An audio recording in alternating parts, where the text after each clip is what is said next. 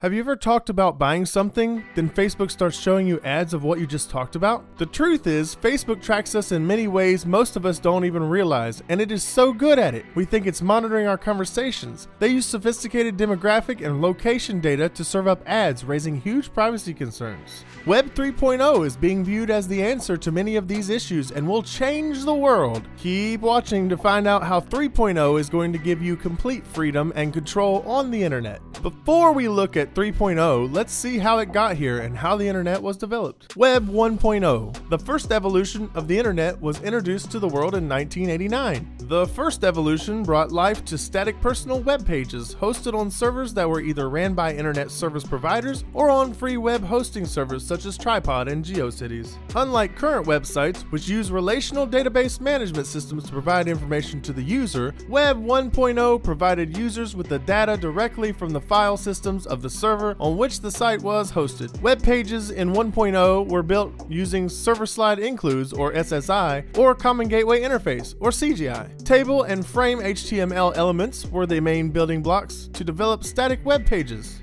In the days of Web 1.0, communication between content creators and consumers, that is, commenting on the content, was not implemented. To fulfill the need of communication, there was a method to send forms via emails to each party. Aside from that, Web 1.0 was flooded with consumers, with only a handful of content creators to fill the internet until 2004. At the start of Web 1.0, users were charged per pages viewed, limiting the accessibility of the web to wealthy people in society, making it a luxury. At the core, there were only four main design essentials: static web pages, content delivery systems, pages built using server-side includes or common gateway interfaces, and lastly, frame and table HTML tags. Web 2.0. The introduction of Web 2.0 in 2004 marked the end of the first evolution of the internet. After the introduction of Web 2.0, due to the lack of user interaction on the web, the term the read-write web was coined. With the birth of the read-write web came concepts of blogging, social media, and video streaming. Web 2.0 mainly highlighted user-generated content, usability, information exchange among computers, and the use of the information gathered. Web 2.0 led to the near extinction of the bland, old, tasteless, static web pages of Web 1.0 with its modern, dynamic, and functional web pages within a very short time.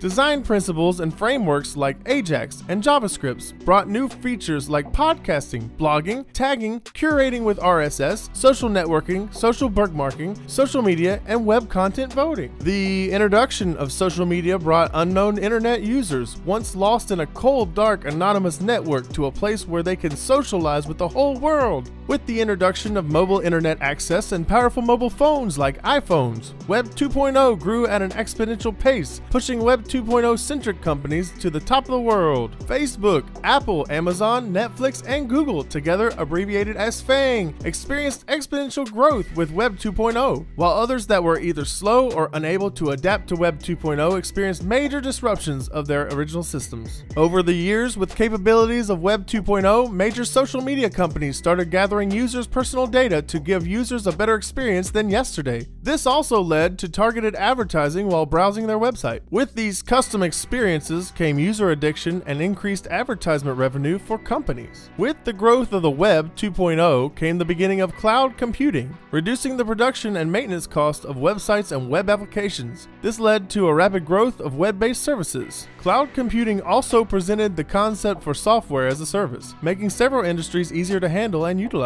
But Web 2.0 was not perfect. It had one major flaw: centralized databases and centralized manipulation. This flaw now fuels the development of the next era of the internet, Web 3.0. The term semantic web was initially coined by the original creator of the World Wide Web, Tim Berners-Lee, in a 2007 TED conference. The semantic web describes a web where its applications and websites are smart and capable of comprehending the actual meaning of the user's search terms and able to filter only relevant websites for users among billions of other websites on the internet. Looking at where present web technology is headed, Web 3.0 could be run completely on blockchains or peer-to-peer nodes, just like how torrent networks operate in the present. Web 3.0 brings the semantic web, AI, connectivity, and universal presences as its main features, with qualities such as decentralization, trustlessness, and permissionless web, where users can interact with the web without a third party, which was once a major part of Web 2.0. The features of the semantic web demand the use of declarative and concept-categorized languages like OWL. This is to produce the domain-specific ontologies which help machines to reason about the information and form new conclusions rather than simply matching keywords. In addition, Web 3.0 brings with it social bookmarking search engines that can provide users with the most relevant answers and information for their searches. To back these results is the user voting framework, which made those results most relevant by previous searchers. The birth of Web 3.0 brings with it anonymity, where users' online identities are no longer needed to be tied with their real identities. This makes the user completely anonymous and allows them to have a completely different presence on the web. According to the Web 3.0 specialists, Web 3.0 is going to be run by a decentralized group known as DAO, Decentralized Autonomous Organization. However, with the upcoming metaverse technology, there is a strong possibility that Web 3.0 will be likely an omnipresence all around the globe, handling massive amounts of data and processes with uncontrollability. This omnipresence brings ubiquitous computing to Web 3.0. Ubiquitous computing means every device in the user's environment to intercommunicate with each other, connecting everything to everyone. Above everything else, decentralization, trustlessness, permissionlessness, and AI will be defining factors of Web 3.0. The bottom line of Web 3.0 renders as a double-edged sword, cutting both the good and the evil sides of society. To simplify Web 3.0's greater utility, this example will paint a vivid picture for you. Imagine a user making a plan for a vacation with a budget. As of now, the user has to spend hours looking for service and comparing prices on the internet to get the best service for the best price of their vacation. But with upcoming Web 3.0, intelligent search engines will be able to combine all the user's inner data and generate tailored recommendations based on the user's profile and preferences, saving them hours of time. Alongside these possibilities, Web 3.0 also invites a lot of major pitfalls to society as well. Cybercrimes, hate speech, misinformation, and much more will become common due to the lack of centralized control over the web. With great power comes great possibilities. But the real question is, what will that great power become?